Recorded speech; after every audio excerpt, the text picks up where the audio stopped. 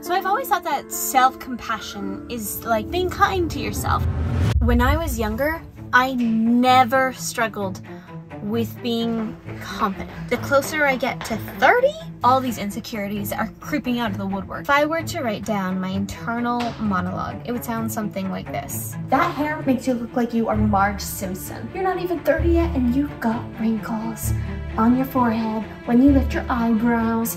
Do you even have clothes? You don't even have a sense of style. You suck. Look, you're almost 30 and this is what you've got. This needs to stop. No, you know what?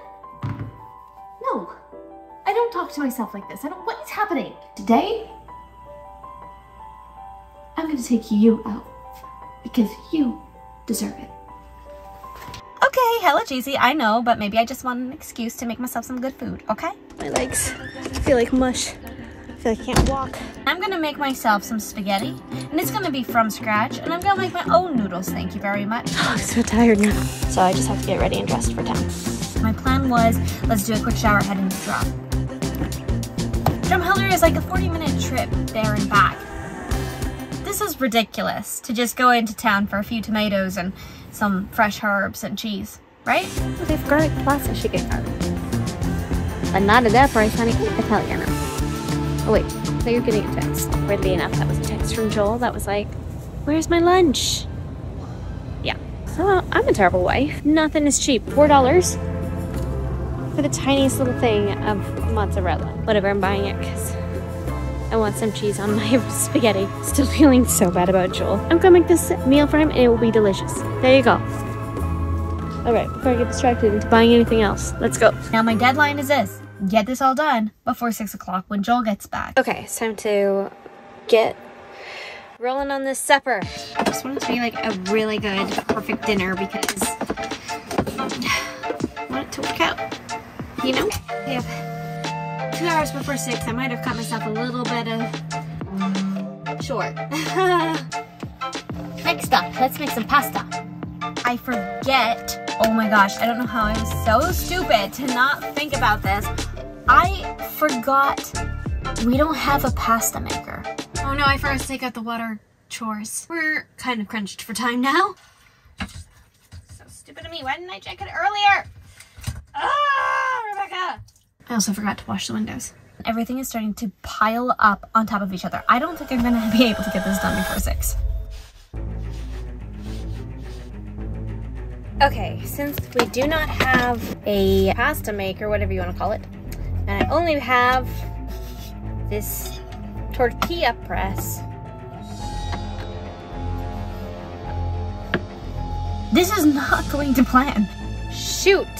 Okay, now I really don't have time because I thought that would work, but I guess we're going to have to go the old rolling pin way. I feel like an idiot.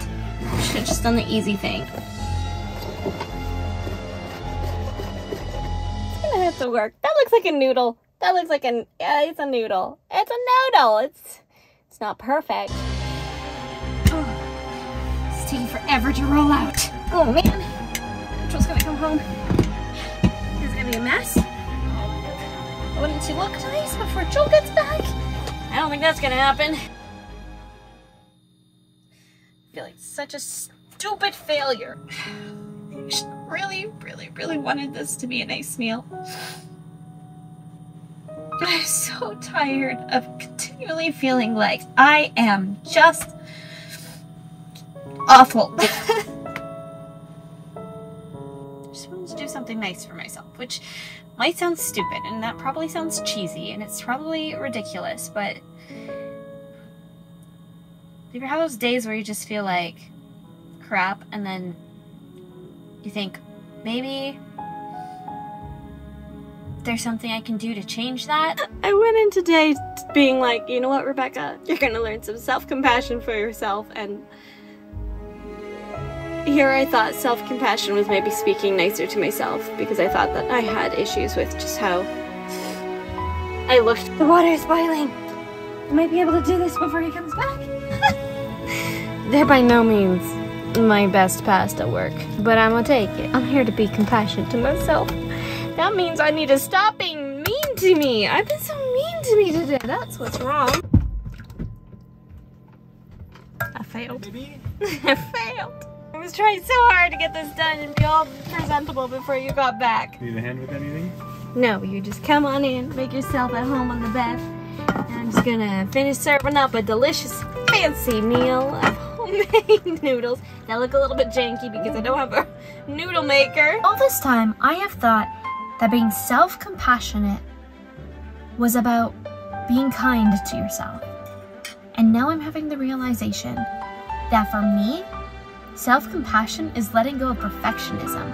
I want everything to be perfect. I want the perfect body. I want the perfect house. I want the perfect meal. I want the perfect husband. I want to be the perfect wife. I want perfect. It's helpful for me to go through this process of exploring what self-compassion was, because I truly thought the self-compassion was about being kind to yourself. And now I'm realizing self-compassion is simply allowing yourself to be, to exist.